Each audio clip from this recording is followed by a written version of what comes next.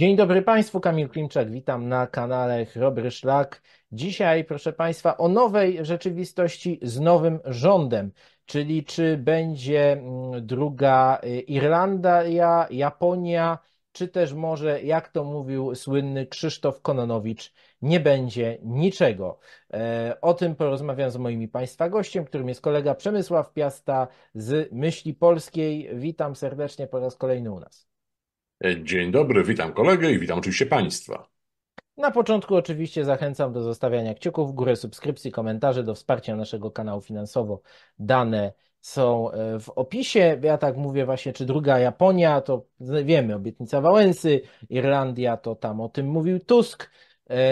No ale na razie, jak się zwłaszcza wsłuchać w narrację teraz już opozycji, to wychodzi na to, że nie będzie niczego, bo zaczynają się jakieś tańce wokół centralnego portu komunikacyjnego, wokół elektrowni atomowej i tak dalej, i tak dalej. Oczywiście jest to wszystko podlane sosem agenturalnym, o tym pewnie sobie potem powiemy.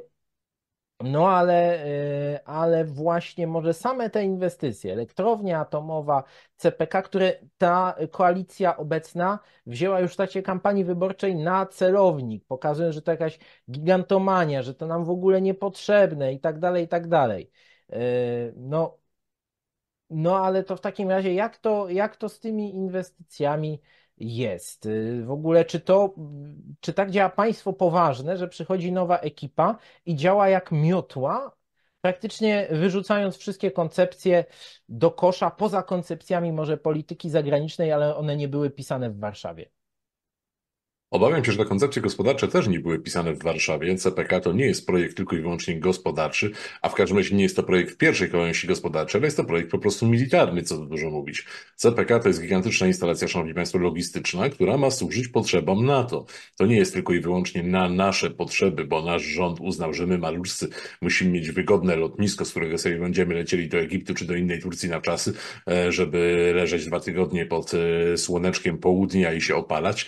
Nic bardziej mylnego. CPK od początku był inwestycją o znaczeniu przede wszystkim militarnym, gigantyczny hub, gigantyczne centrum logistyczne, które właśnie miało służyć jako takie główne centrum logistyczne NATO w tej części świata. A zatem ja bym paradoksalnie o to CPK przesadnie się nie martwił, w tym sensie, że jeśli ktoś przywiązał się do tego, że ta inwestycja będzie, to ta inwestycja najprawdopodobniej jednak powstanie. W tej chwili nowe władze urządziły sobie audyt. Ten audyt ma na celu nic innego jak przekonanie wyborców, którzy zdążyli przyzwyczaić się do myśli, jakie to CPK jest złe, no bo tutaj też, jak słusznie wskazał Kamil Klimczak, w czasie kampanii wyborczej CPK było pokazywane jako taki klasyczny przykład rozrzutności PiSu, jako klasyczny przykład inwestycji, która nie ma żadnego gospodarczego uzasadnienia, a jest elementem jakiejś tam gigantomanii, powiedzmy sobie, rządu Mateusza Morawieckiego. No tymczasem okazuje się, że są czynniki zewnętrzne, którym bardzo zależy na tym, żeby ten centralny port komunikacyjny i cała związana z nim infrastruktura powstały z przyczyn, nazwijmy to, niegospodarczych, nie wewnętrznych, polskich, ale właśnie z przyczyn leżących po stronie sojuszu militarnego, w którym się znajdujemy. A zatem być może nowy rząd nie będzie miał specjalnie pola manewru i dlatego już teraz zaczyna kluczyć. O tym, że ten projekt nie jest zwijany, niech świadczy fakt, że właśnie został rozpisany konkurs na członka zarządu tej spółki. Szanowni Państwo, jeszcze możecie składać dokumenty. Dość wysokie wymagania, bardzo krótki termin składania dokumentów. W związku z powyższym nie sądzę, by komuś przypadkowemu udało się takie dokumenty złożyć.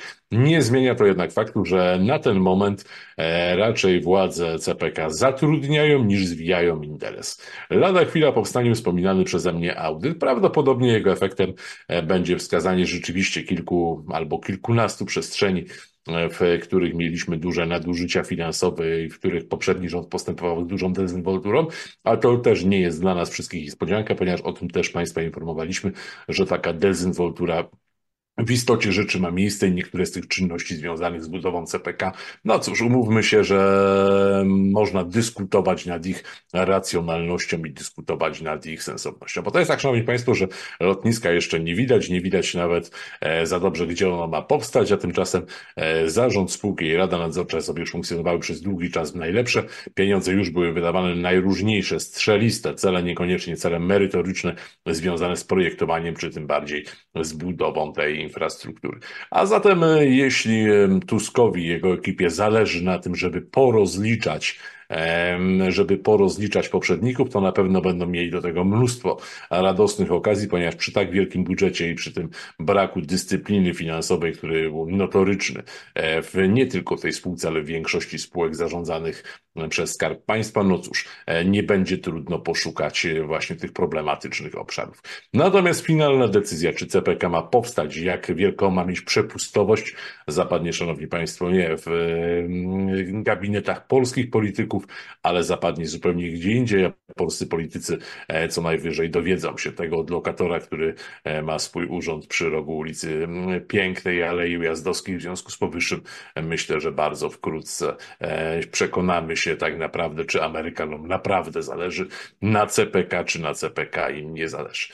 Trochę inna historia jest z elektrowniami atomowymi i tutaj, szanowni państwo, rzeczywiście zanosi nam się niezły bałagan.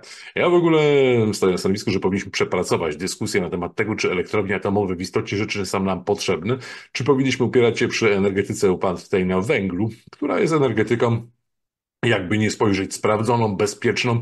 Obecne technologie w porównaniu z tymi technologiami, które pamiętamy jeszcze z zeszłego systemu politycznego i społecznego, są technologiami innowacyjnymi, są to technologiami bezpiecznymi dla środowiska, więc to nie jest tak, że elektrownie węglowe są jakimś anachronizmem, wręcz przeciwnie, ich wpływ na środowisko jest mniejszy niż można byłoby oczekiwać na podstawie towarzyszących nam ciągle stereotypów z dawnych czasów.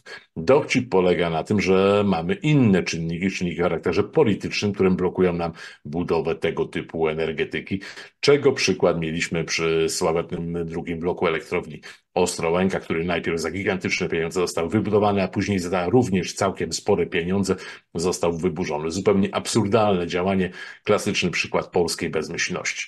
Jeśli chodzi o pomysły na budowę elektrowni atomowych, to mamy tutaj dwojaki pomysł. Pomysł na duże, klasyczne elektrownie atomowe i na elektrownie małe, na SMR-y, które miały powstawać w najróżniejszych lokalizacjach. To były dużo mniejsze, że tak się wyrażę, jednostki, które miały wystarczać populacji rzędu wielkości 250-300 tysięcy mieszkańców, miały być rozsiane niemalże po całej Polsce. Natomiast, no cóż, tutaj po pierwsze, ten temat nie do końca został przygotowany. Co tu dużo mówić, technologia ta, którą mieliśmy nabyć, technologia amerykańska, jest technologią jeszcze niesprawdzoną. Taka technologia, szanowni państwo, na świecie jak najbardziej funkcjonuje, ale funkcjonuje akurat w tym bloku geopolitycznym, z którym my się w tej chwili jako członkowie NATO i jako państwo zależne od Stanów Zjednoczonych konfliktujemy, więc nie czarujmy się, że kupimy tego typu sprawdzone i działające technologie na wschodzie. Natomiast te technologie zachodnie, cóż, najzwyczajniej w świecie jeszcze nigdzie nie były testowane. Zdaje się, że mieliśmy być takim poligonem doświadczalnym. Trudno się więc dziwić, że poszczególni mieszkańcy, bo tutaj była taka informacja, że te elektrownie mają powstawać głównie w terenach poprzemysłowych, powojskowych, a więc w takich miejscach, gdzie ich wpływ na środowisko i gdzie ich wpływ na mieszkańców byłby jak najmniejszy, znikomy albo wręcz żaden. Tymczasem, no, chociażby w wielkopolskim Krępiczu, to skądinąd temat mi bliski, ta elektrownia ma powstać dosłownie przy zabudowaniach, gdzie ciągle mieszkają mieszkańcy. A więc, szanowni państwo, to z natury rzeczy musi budzić opór tych mieszkańców i musi budzić jakieś negatywne reakcje. Jest to zupełnie niepotrzebne. Jak podkreślam, mamy w Polsce setki potencjalnych lokalizacji właśnie w terenach poprzemysłowych, na terenach powojskowych. Szczególnie te pierwsze tereny poprzemysłowe to bardzo często są miejsca, gdzie lokowane wcześniej były klasyczne elektrownie czy elektrociepłownie, więc są to miejsca, w których infrastruktura jest już tutaj dostosowana i z definicji nie ma tam żadnej zabudowy mieszkalnej, a jeśli jest to zabudowa mieszkalna znikoma. Tutaj można by skorzystać z instrumentów prawnych i faktycznych i najzwyczajniej w świecie i dać ludziom rekompensaty po to, żeby mieli szansę wyprowadzić się i nie mieszkać za płotem dosłownie elektrowni atomowej, nawet nawet tej małej elektrowni atomowej. Niestety, szanowni państwo, jak słusznie wspominał redaktor Klimczak, mamy w Polsce taką oto sytuację, że kiedy przychodzi nowa ekipa, to zamiata do samego początku, tak jakby nie było przedtem żadnej decyzyjności i tak jakby nie było żadnej ciągłości, tak jakby ta ciągłość nie była w naszym szeroko rozumianym interesie. Z drugiej zaś strony kolejne ekipy, ta poprzednia i zapewne ta obecna w pewnym sensie także, szanowni państwo, robią wszystko na skróty, robią wszystko tak, jakby nie było procedur, robią wszystko tak, jakby świat miał zawalić się następnego dnia, jeśli coś nie będzie wykonane po prostu po kolei, krok po kroku. I widzę tutaj rozliczne błędy w planowaniu CPK, w szczególności w planowaniu tych SMR-ów, tych małych reaktorów atomowych. To niepotrzebnie budzi jakieś społeczne emocje, można było tego uniknąć, można było zrobić to planowo, ze zdrowym rozsądkiem, przestrzegając wszystkich procedur, nie obchodząc tych procedur, bo naprawdę nie mieliśmy noża na gardle, nikomu się nie śpieszyło. No a teraz, kiedy przychodzi nowa ekipa, ma doskonały pretekst, bo uważam to za pretekst, a nie za jakiś element stanu faktycznego, pretekst skorzystania z tego prawego nieładu, z tego bałaganu, który zostawili przeciwnicy po to, żeby cały ten dorobek wyrzucić do śmietnika. Cóż, tak źle i tak niedobrze. Natomiast, szanowni państwo, dużo bardziej niż to, co się stanie z infrastrukturą i z projektami infrastrukturalnymi, które jakoś koncepcyjnie były otwarte, bo podkreślmy tutaj fizycznie nic się nie stało, w sensie początku budowy nowego portu komunikacyjnego, czy budowy właśnie sieci małych elektrowni atomowych, to były sprawy koncepcyjne. Natomiast mamy bardzo poważne zagrożenia, jeśli chodzi o konkretne funkcjonowanie państwa. Ja takie zagrożenia widzę gdzie indziej, przede wszystkim w działalności tych najbardziej lewicowych, by nie powiedzieć lewackich ministrów. Szczególnie pani Barbara Nowacka, minister edukacji narodowej, chce nam tutaj zafundować kolejną rewolucję w edukacji młodzieży i dzieci. I to, szanowni państwo, może mieć dla nas dużo dalej idące i dużo bardziej negatywne skutki niż zaprzestanie czy zaniechanie jakiegoś procesu o charakterze inwestycyjnym, bo proces inwestycyjny ma to do siebie, że można go na jakiś czas zamrozić, a potem po prostu wznowić. A jeśli kilka roczników młodzieży i dzieci padnie ofiarą głupich eksperymentów pani minister, no cóż, to może być strata o charakterze nieodwracalnym, ponieważ pewne braki w edukacji, pewne braki w, nazwijmy to, podstawowych kompetencjach, które ta młodzież powinna zdobywać na pierwszych etapach edukacji, mogą okazać się niemożliwe do nadrobienia. I tutaj widzę większe zagrożenie niż w przypadku tych projektów infrastrukturalnych. Dlatego jeśli mielibyśmy nawiązać do tej myśli przewodniej, nie będzie niczego, niczym u Kononowicza, no to bardziej bałbym się, że ze względu na dysfunkcję edukacji za chwilę rzeczywiście nie będzie niczego, bo nie będzie kogoś, kto potrafiłby to coś stworzyć, budować i tym czymś realnie zarządzać.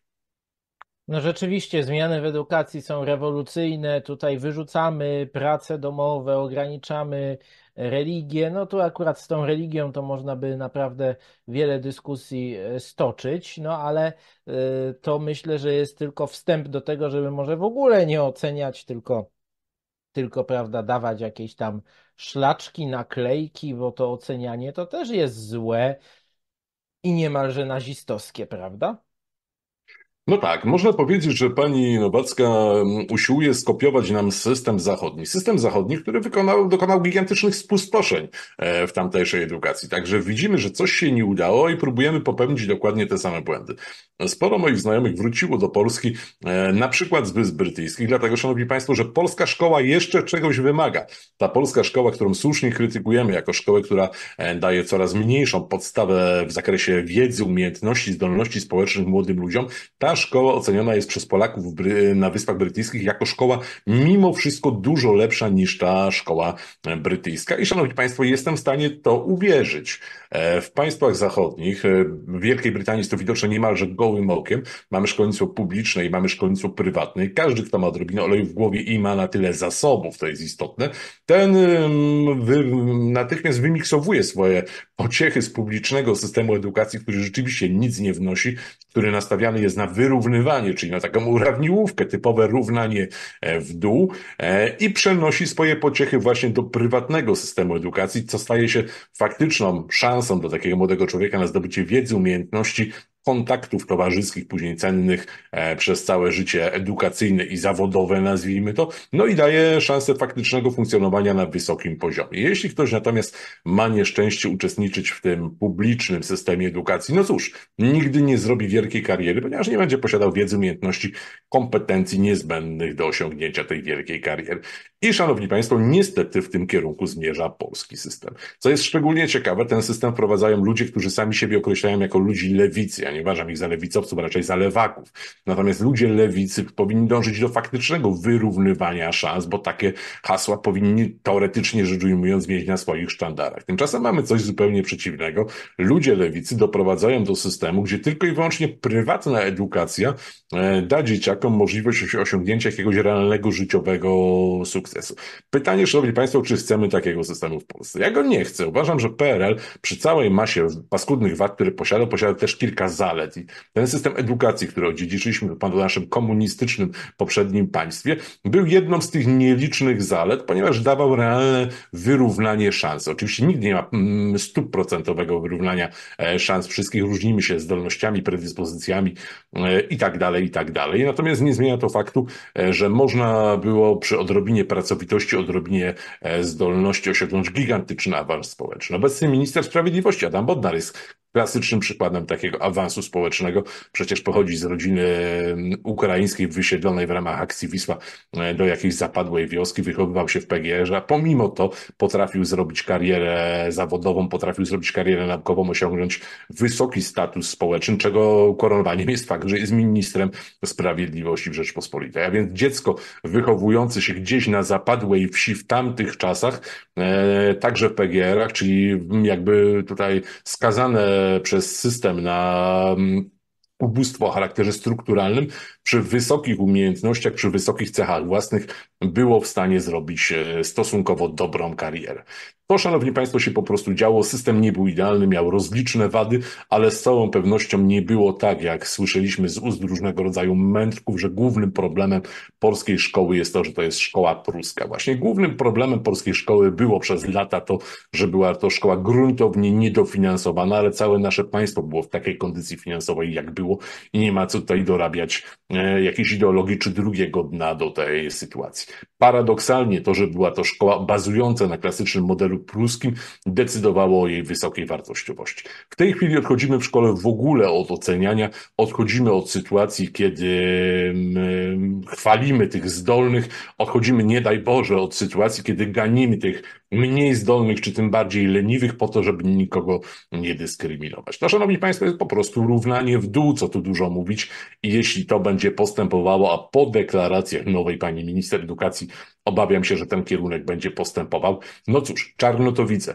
Musimy wymagać od młodzieży, bo życie, dorosłe życie jest pełne wymogów, a szkoła w pewnym stopniu wprowadza młodzież właśnie w dorosłe życie.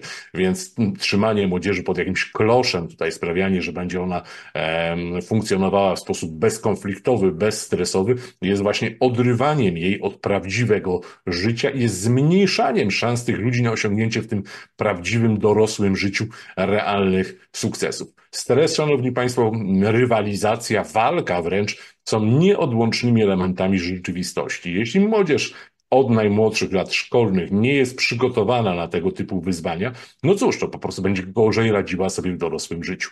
Jeśli do tego dołączymy wieczne obcinanie podstawy programowej, pomysły zupełnie dziwaczne typu uniemożliwienie nauczycielom egzekwowania wiedzy w postaci zadawania prac domowych, dochodzimy do zupełnie absurdalnych sytuacji. I szanowni państwo, żeby skończyć już ten wątek, ja sobie zdaję sprawę, że w obecnym czasie, kiedy mamy tak zwaną sztuczną inteligencję, to nie zawsze jest sztuczna inteligencja, to grubszy temat, która w znacznej mierze może napisać na przykład wypracowanie za ucznia, wydaje się, że prace domowe, czy w ogóle zadawanie pracy do domu jest całkowicie pozbawione sensu. Nie, wymaga po prostu nieco innego podejścia zarówno od nauczyciela, jak i od ucznia. Nie wyobrażam sobie nauczania na przykład języków obcych w przypadku, jeśli uczeń uzna, że nie powinien w domu opanowywać, dajmy na to, słupek. Tego się, szanowni państwo, po prostu nie da zrobić.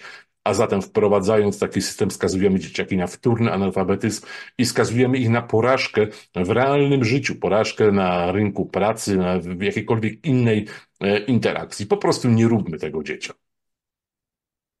No ale jak widać, to wszystko zmierza w jedynie słuszną stronę. Natomiast tu ważny jeszcze jeden aspekt. Co prawda w temacie edukacji jeszcze tego nie usłyszałem, ale myślę, że to kwestia czasu. Oczywiście PiS podnosi tutaj, jakby podlewa to wszystko sosem takim agenturalnym, że tutaj widzicie, Niemcy kazali Tuskowi zwinąć CPK, bo potrzebne nam jest lotnisko w Berlinie. Ja myślę, że może o ile lotnisko jest przewymiarowane, no to na przykład w ramach CPK wchodzi też kolej dużych prędkości, której bardzo Polska potrzebuje i wysadzanie tego całego projektu jest wielkim błędem. Też Niemcy kazali Tuskowi, żeby zwinąć elektrownie atomowe. Jeszcze nie słyszałem, żeby Niemcy kazali Tuskowi zniszczyć edukację, ale myślę, że i do tego dojdziemy. Natomiast z kolei nie jest tak głośno, chociaż też o tym rzeczywiście tu i ówdzie wspomniano, na przykład o tym, jak wysłano jakąś panią wiceministrę klimatu na spęd unijny i ona powiedziała, że 55% redukcji dwutlenku węgla to za mało, my chcemy 90%. No to klasyczny przypadek karpia, który się domaga przyspieszenia Wigilii. Zdecydowanie tak, chociaż to porównanie religijne, a jakby nie spojrzeć, obecny rząd wojuje nam z religią w przestrzeni publicznej, tylko religią katolicką, dodajmy, żadna inna im nie przeszkadza, ale cóż, nie ciągnijmy może tego wątku. W ogóle, kiedy słyszę te narzekania PiS-u, jak to lotnisko Platforma planuje nam zrobić w Berlinie, ogarnia mnie śmiech pusty, a potem litość i trwoga. A kto, szanowni państwo, blokował modernizację Okęcia, które w tej chwili jest wąskim gardłem, jeśli chodzi o komunikację w Warszawie i w całej Polsce centralnej? A kto blokował rozbudowę portu Warszawa-Modlin? No PiS, ale kto wybudowywał w Szczerym Polu w Radomiu lotnisko, które do tej pory się nie spina i które do tej pory nie ma żadnego ekonomicznego sensu?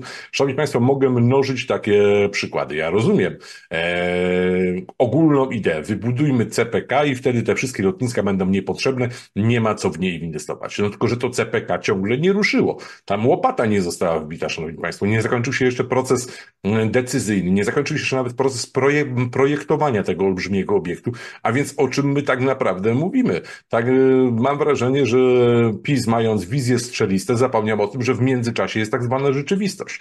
CPK, szanowni państwo, jak na razie nie powstało i nie powstanie do 2025, 30, ani prawdopodobnie nawet 35 roku. A to wąskie gardło, o którym mówię, czyli przede wszystkim lotnisko Chopina, lotnisko warszawskie, będzie tylko i wyłącznie większym, a nie mniejszym problemem. Kto kiedykolwiek z tego lotniska korzystał kiedyś, ten doskonale wie. Zresztą już w tej chwili lotnisko Chopina dostało się na krótką listę światowych najgorszych lotnisk właśnie ze względu na kolejki przy odprawie, właśnie ze względu na przeładowanie pasażerami i to będzie tylko i wyłącznie narastać. Warszawa ma na szczęście dwa krótkie obejścia. Można zwiększyć nieco ruch na lotnisku Warszawa-Modlin i można część ruchu przerzucić do Radomia, przy czym to po prostu nie będzie dla warszawiaków wygodne, no ale trudno, mój Tyborze, że tak to określę. Nic już innego nie jesteśmy w stanie na tym etapie zrobić, dlatego że inwestycje po prostu były zaniedbywane najzwyczajniej w świecie i to nie robił tego zły Donald Tusk, który przypominam był w opozycji od roku 2015 do roku 2023, ale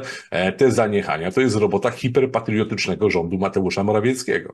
Najłatwiej jest zwalić wszystko na Tuska i Niemców, o für Deutschland, tak? Szanowni Państwo, Niemcy nie blokują w żaden sposób CPK, dlatego że to jest decyzja amerykańska. To była decyzja amerykańska od samego początku, a Niemcy, podobnie jak Polska, są w układzie zależnym od Stanów Zjednoczonych Ameryki Północnej i mogą rozgrywać swoje mniejsze lub większe interesiki i nie ma wątpliwości, że będą je rozgrywać. Natomiast nie łudźmy się, że w kluczowej dla Ameryki inwestycji, w kluczowej dla NATO inwestycji, państwo takie jak Niemcy będzie miało cokolwiek do gadania. Niemcy nie miały nic do gadania, przypominam, szanowni państwo, kiedy Stany Zjednoczone postanowiły zlikwidować rurociąg Nord Stream i musieli przyjąć wtedy postawę zasadniczą ruki paszpam, że tak się wyrażę, i grzecznie siedzieć cicho, mimo że ewidentnie uderzyło to też w ich inwestycje i w ich gospodarkę.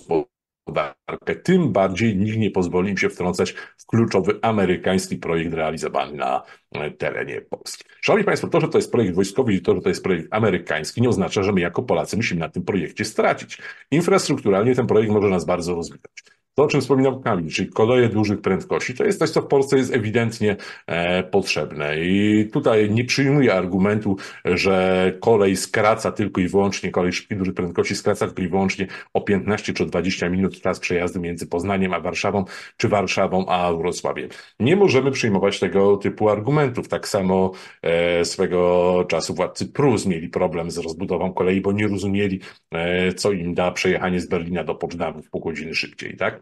No jednak, szanowni państwo, ma to znaczenie, jeśli chodzi o rozwój technologiczny państwa, jeśli chodzi o rozwój infrastruktury państwowej, całej państwowej gospodarki, więc nie uważam, że jest to projekt błahy, nie uważam, że jest to projekt pozbawiony znaczenia.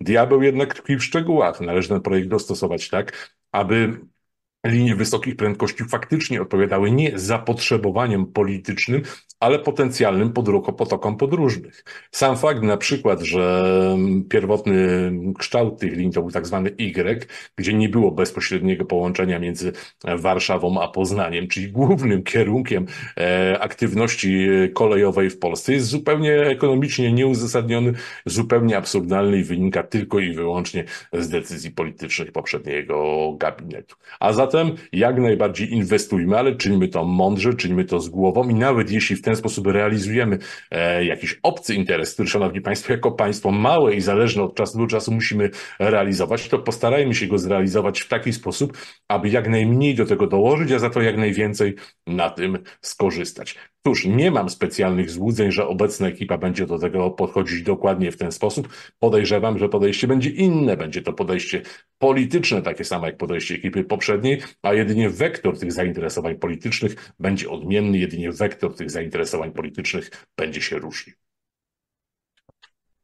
No właśnie, to jest chyba najlepsze podsumowanie tego wszystkiego, że tam też, gdzie, że tak powiem, naprawdę grają obce interesy, to jest cisza, jest przepychanka tylko